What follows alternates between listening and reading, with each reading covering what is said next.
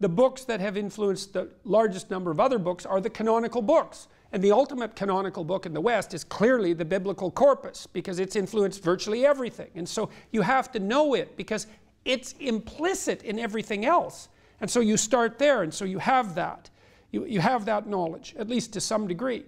And it gives you the foundation, the metaphorical foundation, the conceptual foundation, the mythical foundation that you can use to then, well, then maybe you can now Shakespeare opens up to some degree, and now Milton opens up to some degree, and Dante opens up to some degree. And you think, well, why should those open up? And the answer is, well, as the social constructionists claim, you're at least in part a historical creature. Well, then those books are about you. The patterns in those books are the patterns of your perceptions and your actions. And without understanding them, then you don't know who you are, and you can't guide yourself properly through life. And so you come into university and you encounter experts, and they say, look, this is canonical. Why? Because it's had a disproportionate influence on everything else. So there's something here that you need to know about, because it's about you. And it isn't about the you that's here now in some sense. It's about the you that can unfold across time in the best possible way. So each of those works is a call to adventure.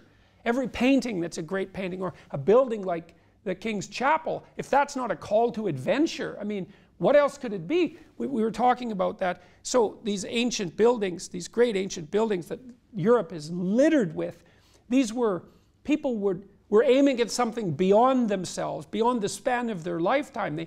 They engaged in the collective manifestation of these great works to aim, to participate in aiming at something that was beyond them. It was a divine aim. They had the will to produce this beauty that transcended centuries.